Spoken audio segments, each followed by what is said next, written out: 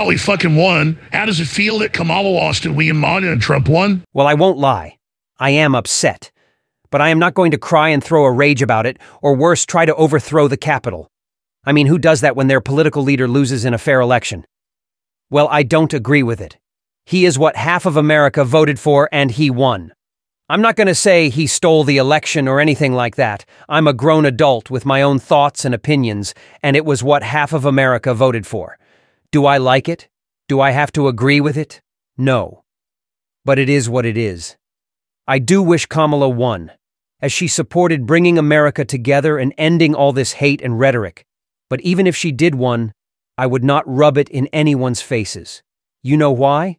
Because we need to lift up the people who lost and say it will be okay, not rub it in their face like a bully.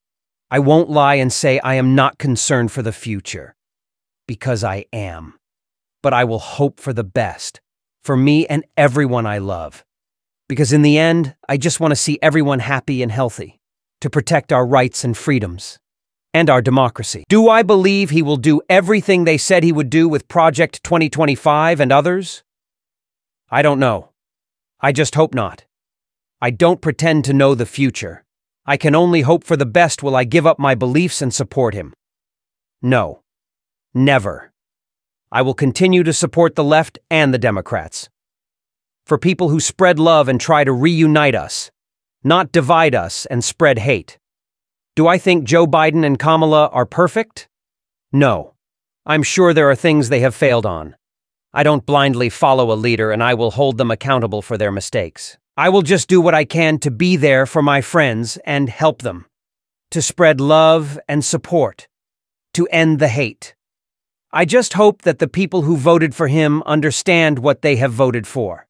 And I hope everything will be okay. I just find comfort in knowing I supported a candidate that supports rights and freedoms, and didn't trade any of that just to lower the price of bread and milk, while possibly throwing the rights of others away. Well, the fuck you're supposed to be raging, and I am supposed to be owning you. This isn't fair. You should be raging. Why would I be raging and crying about this?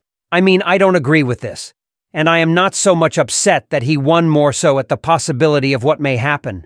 But why would I rage and cry about it? Just so you can own the libs?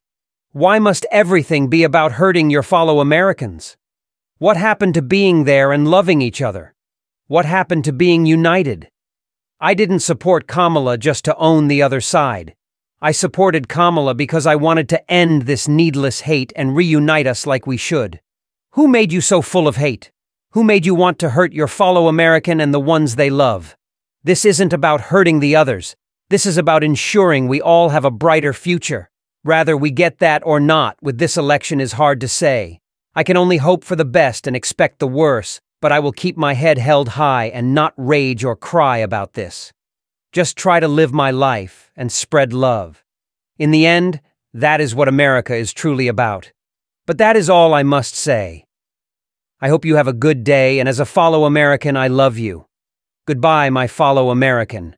I am going to go be with my friends and get out of here and get really gay. 'Cause we are